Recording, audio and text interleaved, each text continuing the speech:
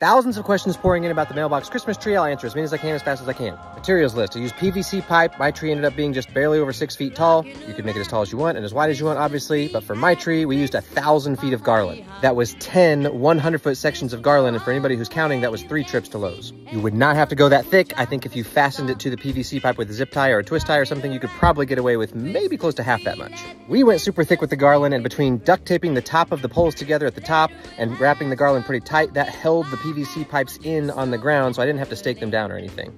It's powered by an extension cord running to my house. No, a snowplow won't run over it because we don't get much snow here. So far, nothing has gotten stolen. I don't really anticipate that being a problem. I used 4 strands of lights, and the big ornaments came from Walmart. No, I didn't cover up the mailbox numbers. I just covered them with a magnet for the video's sake.